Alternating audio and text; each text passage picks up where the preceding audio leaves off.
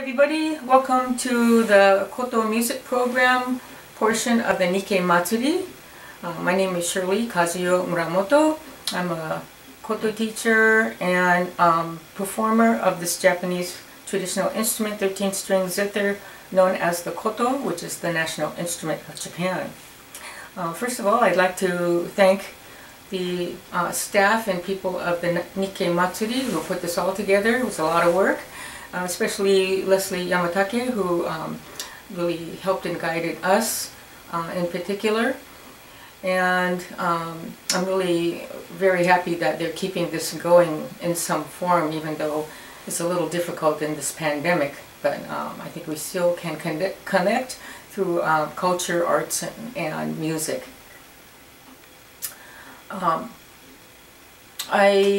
background in Koto starts off back in 1976, where I journeyed to Japan to take my exams on the Koto and received my DaiShihan degree with Yushusho honors from the Ikuta Koto School, known as Chikushi Kai in Fukuoka, Japan.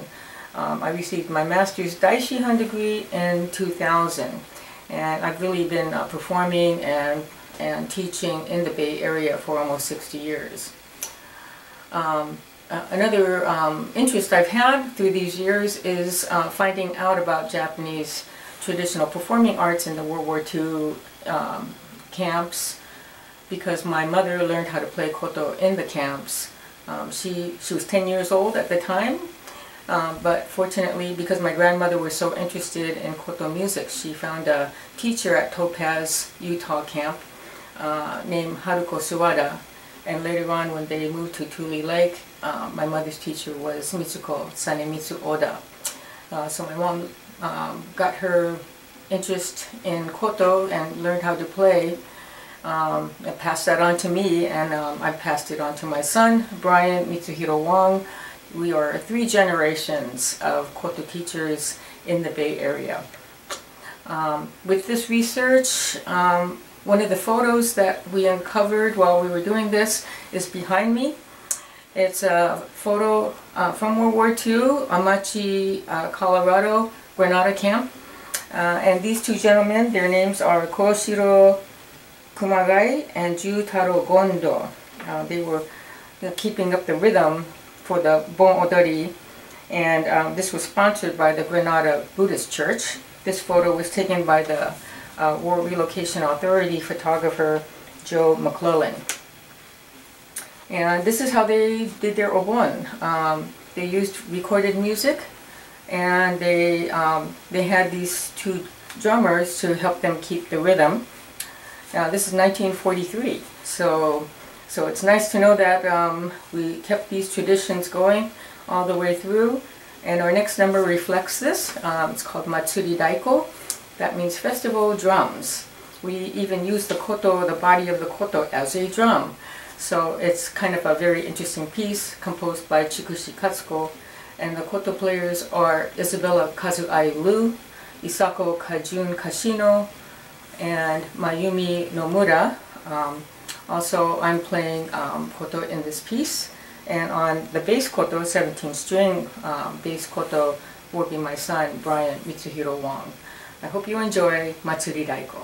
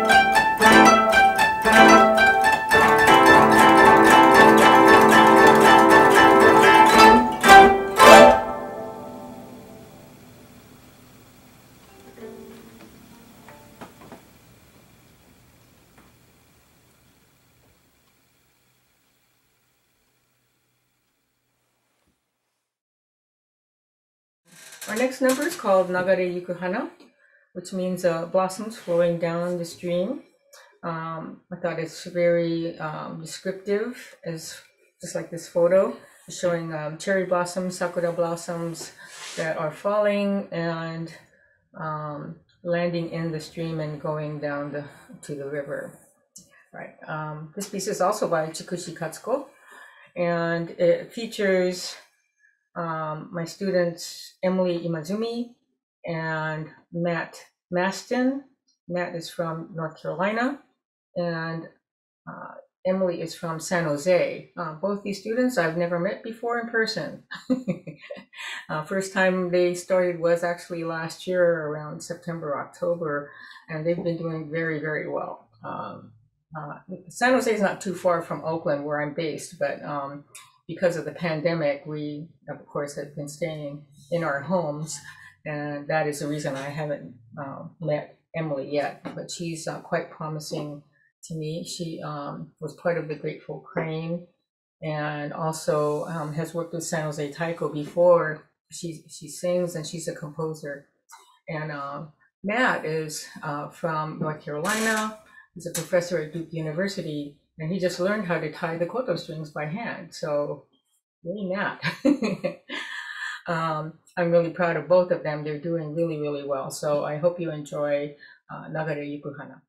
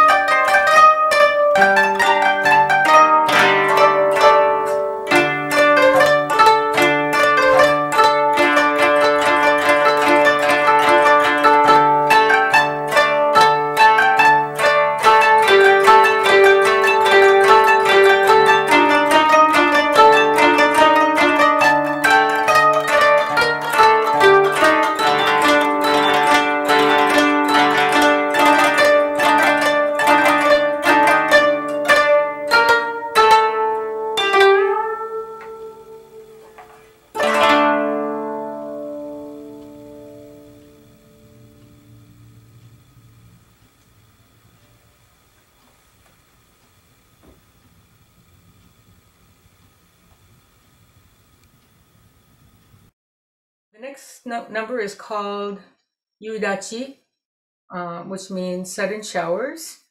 I really like this woodblock print, which is also called Sudden Showers. So I thought it was a perfect thing to show with this song coming up, the woodblock print by famous Hiroshige. And it features one of my students from Berkeley who started last year, Noel Powell. He's a 12-year-old student who's been my Zoom student for a few months, and he's picking up the koto very well. And even made his own obi. He did some sewing on his own, almost made his kimono, but he thought he'll just stick with the obi for now, right? And since I like sewing too, I think we connect in more than one way. So I actually made this top during pandemic, as well as some other things, because I'm more of a seamstress, I guess, than a braid maker.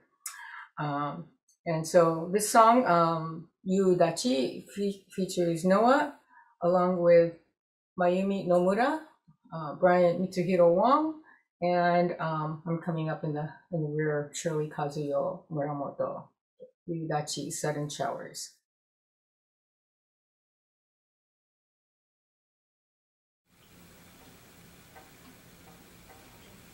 One, two, three, four.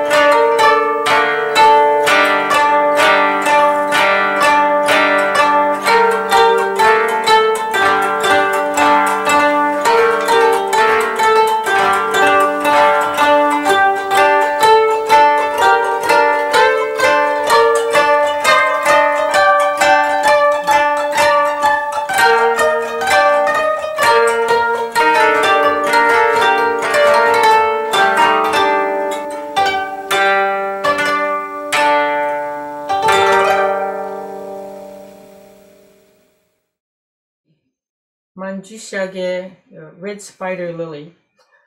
This piece is a really nice upbeat piece about the red spider lily, which is considered a flower of the heavens in Buddhist scripture, sometimes called the Higanbana.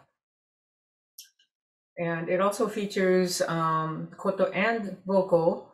So Emily Imazumi will be playing and singing this piece. She has a really nice voice, and she's sung with Grateful Crane before.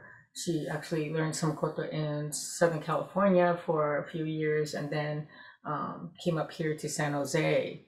She's one of the students I haven't met in person, so I'm hoping that one day soon, because things are kind of opening up, we'll have a chance to actually get together and meet each other in person.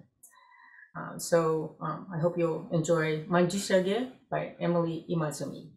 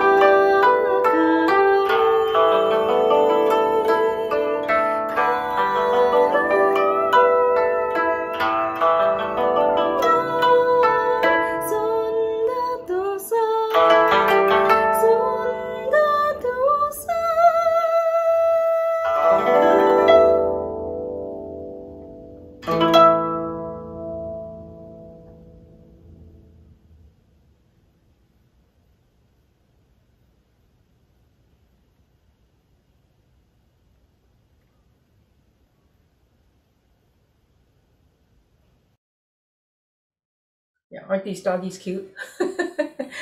I saw these on online as puppies that are up for adoption, and I'm pretty sure there's a lot of them out there.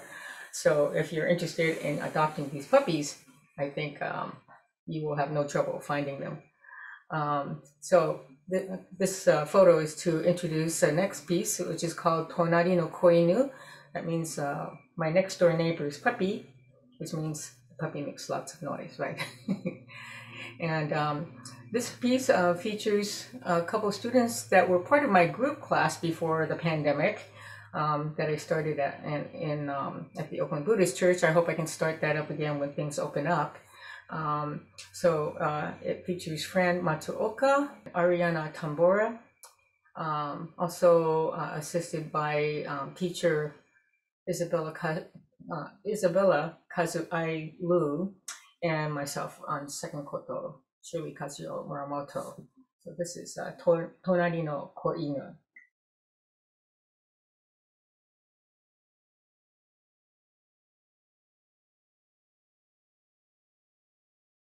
One, two, three, four.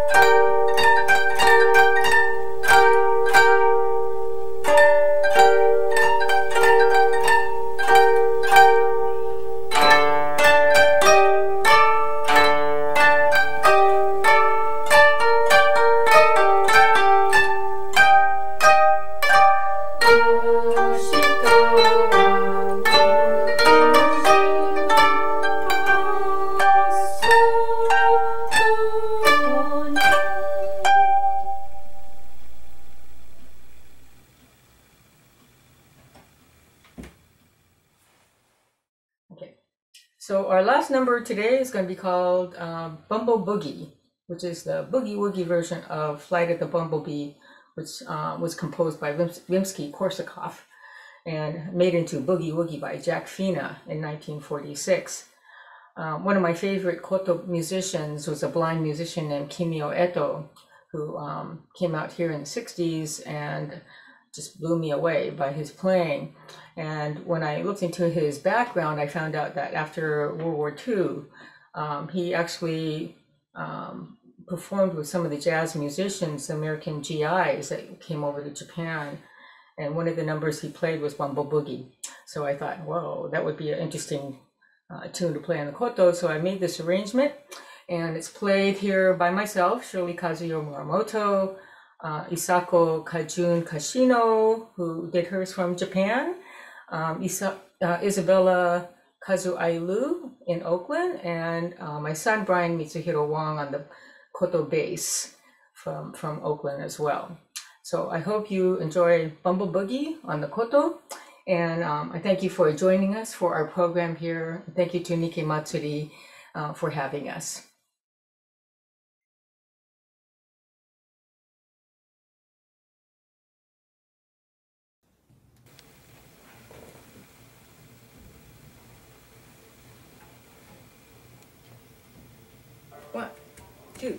One, two, three.